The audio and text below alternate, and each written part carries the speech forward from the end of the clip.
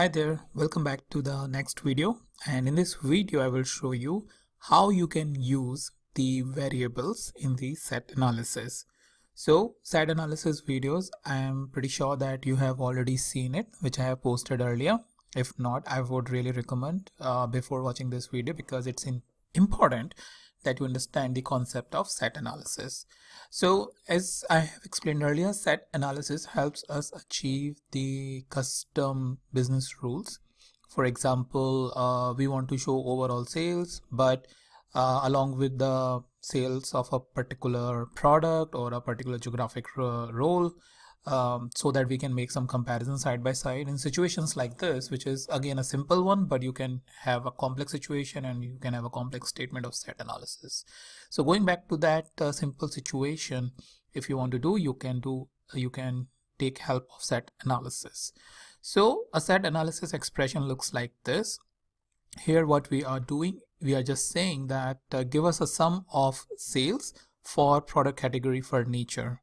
So we are customizing the sum statement with the help of set analysis. Now what I want is, I want to remove the impact of this furniture category, because it may happen in future that instead of furniture you have some other category, and to have a good maintenance of my formulas as well as situations like that, I want to make it dynamic. So what I want to do is, I want to specify a variable v product category, and I want to give a name technology, and here I can just go in and change it, and wherever a formula like this is used, like in 10, 15, 20 different visualization, it will change automatically. So my application is optimized, and I have to do a very less maintenance of my application.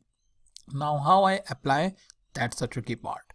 So what is the syntax for that? Here is the one. So what we are saying, if you see, sum of product category up until is fine, but within these brackets, instead of saying furniture within the single quotation, we are using single quotation, and instead of furniture we are saying first is dollar, then you have these opening and closing bracket, then equals to sign, then a dollar sign again, and then the v product category. That's the not I would say very straightforward, but a required syntax to use the variable within the set analysis.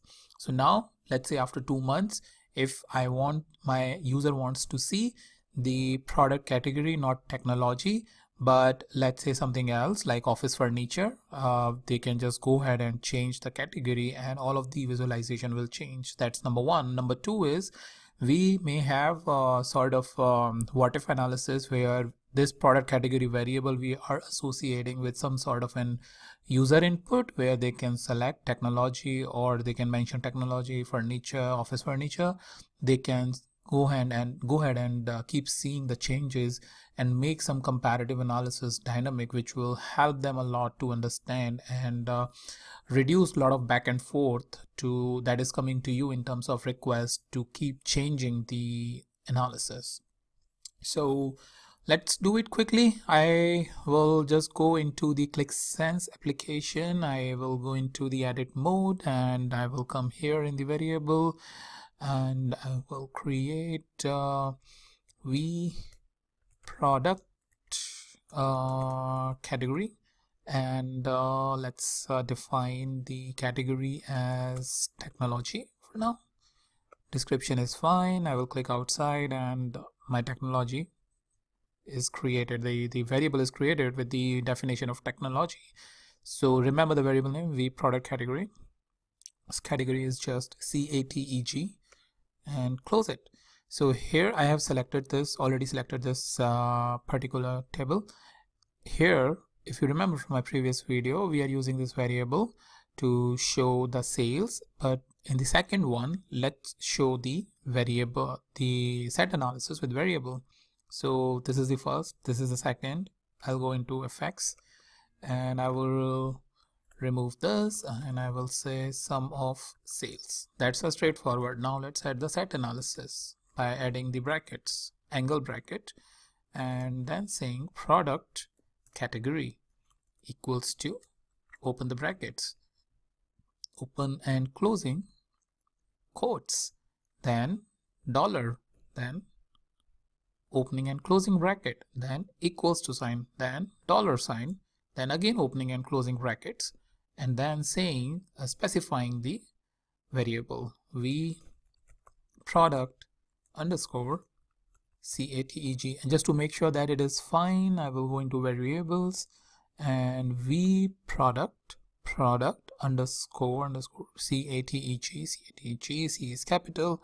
Absolutely fine, because if I make any mistake over here, my front end, the visualization will be screwed, and I would be like, something is wrong with the set analysis or with the formula or what else. So just be very, very cautious what you are doing in terms of specifying such complex statements. So apply, and now over here I have only technology sales. So let me click on done. Here this is my overall sales, which is like 4.2 million for 2009. But if you see, this is not formatted, but if I make it out, then it is like 1.7 million for technology. So this is how it will help me do the comparison, and I will make it more and more dynamic based on how my user wants to see it. But that's an example I wanted to show you about how you can use the variables within the set analysis. A very important topic, and I'm pretty sure that you will going to use it a lot when you go a little bit or when you become a little bit mature and your user become mature in terms of what they want to see, and you are going to use it a lot in that case. So that's pretty much it I have for you in this video, and I will meet you in the new video with a new topic.